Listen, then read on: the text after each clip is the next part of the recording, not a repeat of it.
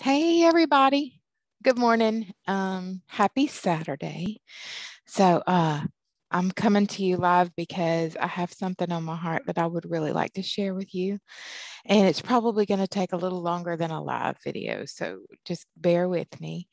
I woke up in the middle of the night because I have several friends who are really struggling right now. And, you know, life is hard. Life is really hard. And I kept coming back to the scripture in Isaiah, and I'd like to read it for you, and then I'd like to just share some of the research that I did this morning early on a Saturday at 6 a.m. So if you'll bear with me, it's, let's see, Isaiah 40, verse starting in, what is that verse? I covered it up, 28. Do you not know? Have you not heard? Yahweh is the everlasting God, the creator of the whole earth. He never grows faint or weary. There's no limit to his understanding. He gives us strength to the weary and strengthens the powerless. Youths may faint and grow weary, and young men stumble and fall. But those who trust in the Lord will renew their strength. They will soar on wings like eagles. They will run and not grow weary. They will walk and not faint. There's a couple of things that stood out there in that scripture for me. And the first was trust, but those who trust in the Lord. And what that means is hope. It also means meditating on who God is and what his character is, his promises that are in the scripture, praying and seeking so that we will glorify him with everything that we do. So those who trust in the Lord will renew their strength. Renew. What does that mean? Renew means to exchange. It's like yesterday I was mowing the grass and I was sweaty. And the first thing I could think of was I have to take a shower. I have to get these old clothes off and I have to put on some lotion and get on some new clothes. Well, literally, I could not hop in the shower enough because I don't like to get dirty. I'm kind of a diva. So I jump in there and it felt so good to just take off those old nasty clothes. And then when I got done with my shower, to put on the new clothes, and I smelled so good. And that's exactly what God wants to do for us. He wants to take off all of the old. He wants to take away the sin, away the guilt and the shame, and he wants to put that off, and he wants to clothe you with his clothes of redemption and strength and power. So that was huge to me. Put on the new, exchange our weakness for his power. And then they will soar on wings like eagles. What does that mean? Um, so whenever I looked at soar, what that means is that God, um, he uses us and he enables us to soar when there's crisis in our life, to run when there's challenges that are just too many that you can't even think about and you're overwhelmed, and walk faithfully in the day-to-day demands of life. So for all of the people who are watching this right now, there's one of two things. You're either in the valley and fighting for your life, fighting all of the battles and the challenges, or you're coming out of the valley, going up to the mountaintop where everything seems to be okay. One of two things. You don't stay in the valley, you don't stay on the mountaintop. So you have to know where we get our power from.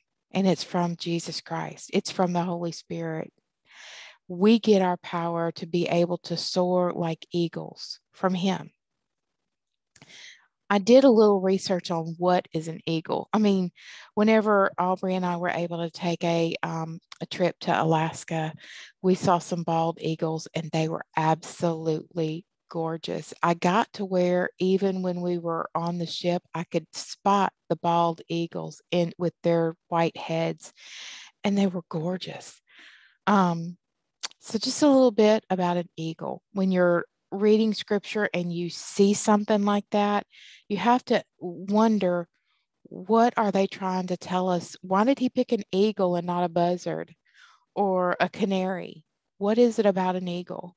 So eagles are large and powerfully built.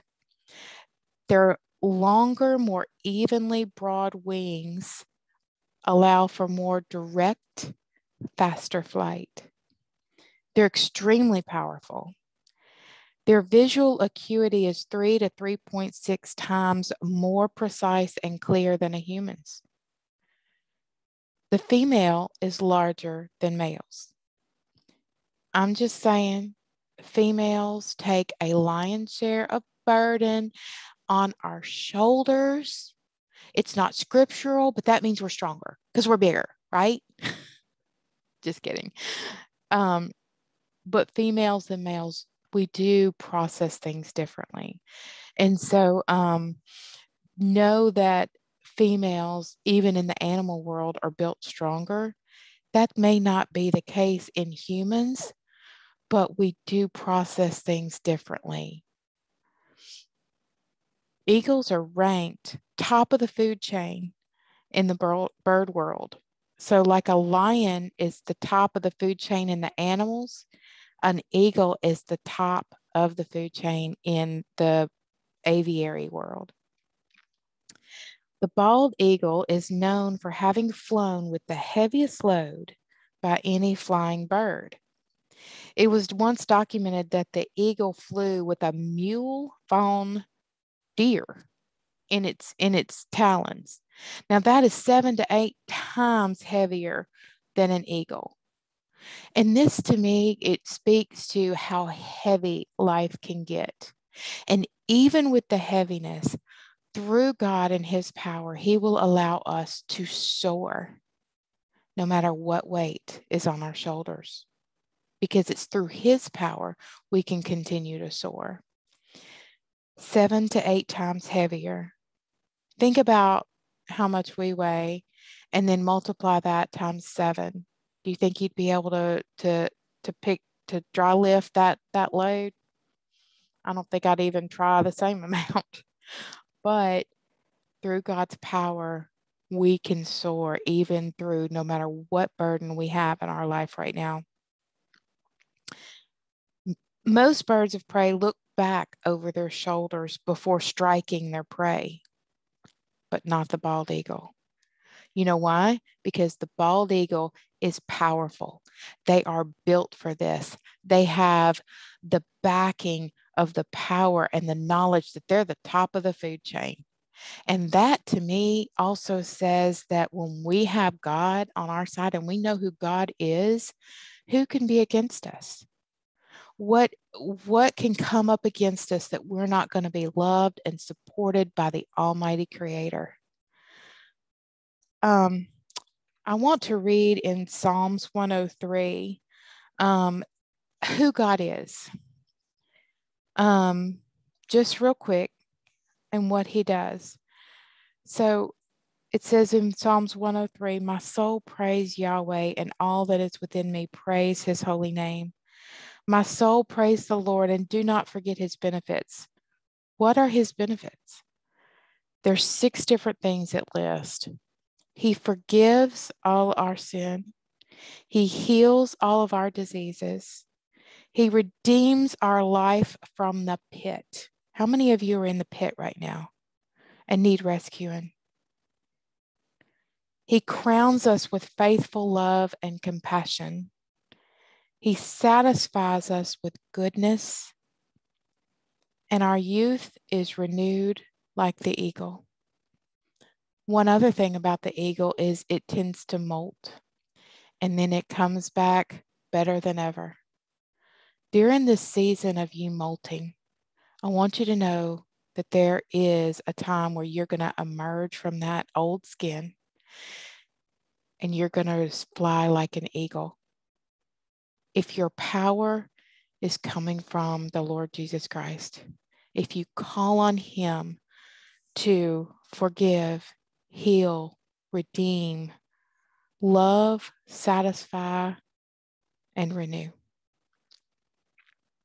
So thank you for being patient with me while I showed you what God showed me this morning.